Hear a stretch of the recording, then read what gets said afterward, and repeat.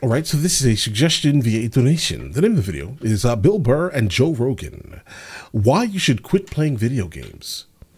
Bro, no. Let's go. Explain it at least. How about that? Let's hear him out. Well, the fact that you're doing it and the fact that you're learning a new thing that's really difficult to learn, don't you think that that's good for your brain? No, I am a big believer in constantly learning. It's why I like you as a person, because you're constantly, like, you're not the Joe I knew 3 years ago in a good way. You're like, you learn all of this. You know, when I first met you, you weren't hunting. You were into martial. That was the thing. You were two-dimensional. You were, which was amazing because everyone was just a comedian. You were this Taekwondo champion, stand-up guy. And then since then, you've added all, like, the guests that you have on and the fact that you're able to, like, talk to them and stuff is because you've continued to, it's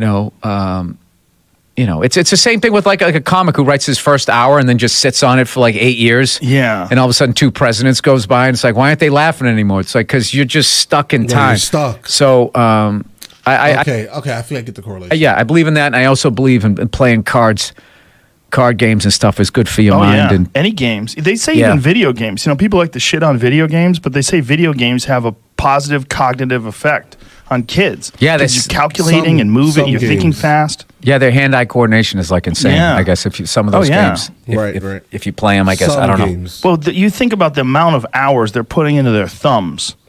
Just how often do you really use your thumb in like detailed ways? Very rarely. But kids today, they have ridiculous thumb dexterity. I tapped out Grand Theft Auto 3 is when I stopped, which was about 2003, 2002 or something. They were just too amazing. And I was just like, I am nowhere in my career right now. And this is just, dude, I was walking around. I was living in New York at the time. And I would stop playing the game. And I would be walking down the street thinking about it. Like I'd walk into the subway, like not thinking about jokes, thinking how I could beat this next level. And Bro, this happens to me all the time. Be honest. Like, so I have been pretty much obsessed over Starfield, guys, completely. And I know my obsession is going to change probably in the next 2 days when the new Crew comes out. So that's one. So like I'm all over the place, guys. I love video games. But I do understand. I mean, listen, it can be beneficial, but also at the same time, I feel like you're wasting your time sometimes, guys, right? So like you have to kind of moderate the amount of time you're actually spending playing video games, and moderate the time you're actually spending learning new things, guys, right? So I kind of obsess about both of these things, guys. But either way, I remember I played this Medal of Honor game. That is old. And they had this thing when you hit the sniper button, like the scope would go like that and X would go like that. And I played it one week so much that when I walked out on the street, I was looking at people across the street doing like that. That X thing was going on my face. I was just like, there's something about, like, I already am not the brightest guy, when it comes to like school. So it's just like, I was like, this is doing something to my brain. So I remember I came home and I just unplugged everything, but really quickly took everything off because I knew I was never going to figure it out, and I did. Bill Burr is definitely downplaying himself. I do think that he absolutely is intelligent. Plugged everything, but really quickly took everything off because I knew I was never going to figure it out, and I didn't have the instructions anymore. I just stuck it in the back of the closet.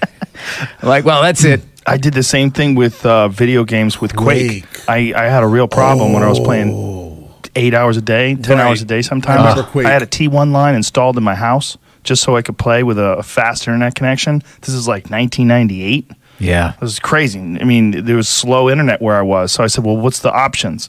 And so one option is they chew up the street and put this crazy fat business line. Cost me a shitload of money. And I was like, let's do it. So I had installed a business line that we'd use, at the time, you'd use for a large building. Right. And I had it just for my house. Yeah, like, so some of you guys, I don't know if you're old enough to remember these eras. This era, guys, back when like AOL was like a thing. I remember having to do something similar to that, but not specifically for just playing games. But like in like 2004, I had to do something like T1 also, guys. And comparing it to now, yeah, terrible speed. And I would play video games online all the time, and you could play online against people for the last 20 years? Oh, yeah. I didn't know that. We'd play online teams. What? We'd have teams of guys, like me and 3 of my friends would play against 4 other guys, and we'd like meet at a certain server, and you could chat and talk to each other. All right, you ready to go? All right, let's go. 3, 2, 1, go. Yeah. And then the game will start, and then we'd have these matches, and it was fun, man. It was really fun. It was really exciting too because it's all happening in real time. Yeah. But I reached a point somewhere around like the year 2000 where I know one day I played until it was sunlight, until the sun came up, and I'm 30 years old. Yeah. And I'm sitting there, my hands are sweating. I'm all caffeinated up. I've been drinking Mountain Dew for the past 8 hours, and I realized, I'm like, what am I doing? Like this is Wasting your time. I'm not where I want to be as a comic. I'm not where I want to be with my life. And I'm just sitting here playing video games all the time, and there's no future in this. I've been stuck in things where there's no future before. I know what that is. I felt like that with fighting. I was when I was 21. There was a point in time where I was like, "There's no future in this. Like I'm just going to keep getting hit in the head, and I'm going to get dumber and more brain damage and more crazy. Right. And I'm like, this is dangerous. And I realized I got to stop. I got to stop. There's no future in this. There was no money in fighting back then either. And then I got there with. There was also no money in like video games. That's why he was saying this back then. But now you can look at like Penguin Zero, guys. Moist Critical. Yeah, all right. Say there's no money in gaming. All right, there's a lot of money in gaming. That man is doing well.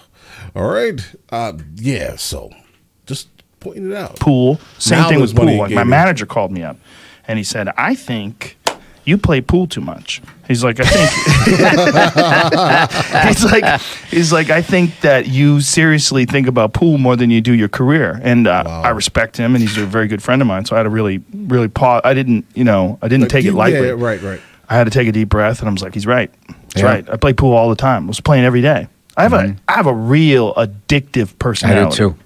I do too. So I get like how many hours I want to get flying, and then like things I want to learn playing drums and stuff, and then it becomes I've had to learn to be like, Bill, these are hobbies. Yes. Okay, Yeah. you're a dad Right, first. you're not making money and you're a from this. comedian. Yep. Let's Right. sort of prioritize. Like the world isn't waiting for you to know how to play good times, bad times. Yeah. that can Right. sit back a little bit. But the fact that you're doing that kind of stuff, I think, is great.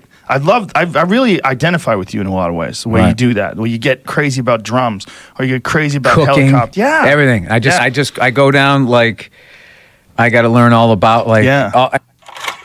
It's over. Oh, okay. That was a abrupt ending, guys. I absolutely love video games. Just speaking of video games for a second here, guys. Again, so I started playing super hard. I would say like 2013 when Grand Theft Auto 5 came out. That was probably like the peak of my like playing hardcore. Then we moved from like Grand Theft Auto 5. I basically met a really good group of people on GTA 5 when it first came out. Now it's just toxic, but when it first came out, it wasn't so toxic in 2013, guys, right? So then we all basically moved from that to Destiny, and then we built kind of like a solid raid team, right? And I still play occasionally with my raid team in 2013. 10 years, guys.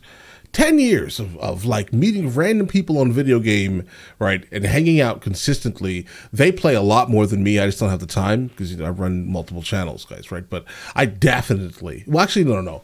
I will be playing the crew with them though, so definitely can't wait. Early access, obviously, guys. But again, as of right now, I'm pretty much obsessed with Starfield. Like I've been playing Starfield, bros, for like a week now. I've already beat it twice. But all right, listen. Either way, you guys all have an absolutely amazing day. Enjoy your day thoroughly.